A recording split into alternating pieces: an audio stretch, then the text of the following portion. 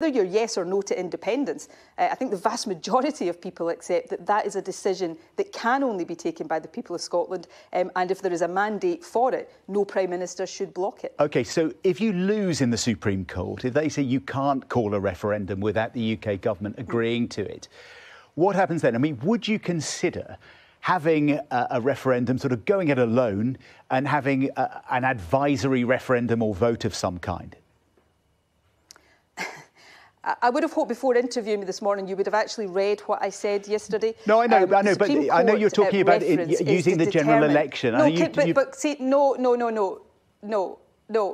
Can you please listen to me? Because if you'd read what I said yesterday, you would know the answer to that question. What we are proposing is, just actually as it was in 2014, a consultative advisory referendum. That's what referendums are in the UK. After a yes vote, and this was true in 2014 as well, the UK Parliament, the Scottish Parliament would have to pass legislation to give effect to that. So what we are seeking through the reference to the Supreme Court is to establish whether the Scottish Parliament can lawfully hold even an advisory referendum. Yes. I am not going to move forward with a referendum that is unlawful. What I said yesterday also, if the Supreme Court, and I hope this doesn't happen, but if the Supreme Court judgment, and it wouldn't be the fault of the court, it would be a reflection of the legislation, says that there is no lawful route for the Scottish Parliament to do that, and if the UK government continues to block a referendum, then yes, the general election becomes, as far as I'm concerned, the de facto referendum, because people cannot be blocked from having their say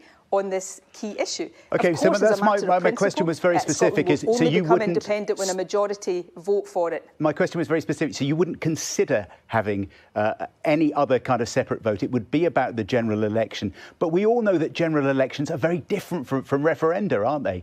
People are voting on all kinds of issues. You might say that it would then be an issue, a vote on Scottish independence, but people are going to be voting on everything in complex ways, in different constituencies, maybe tactically. It's not that simple. Well, let me unpack that question. Firstly, I just want to underline the first point here, because it was very clear in what I said yesterday, that a referendum has to be lawful. That is why I have asked the Lord Advocate to refer this matter to the Supreme Court. There is no question of an unlawful referendum. I respect the rule of law, and as I say, as a matter of practical reality, an unlawful referendum would not deliver independence.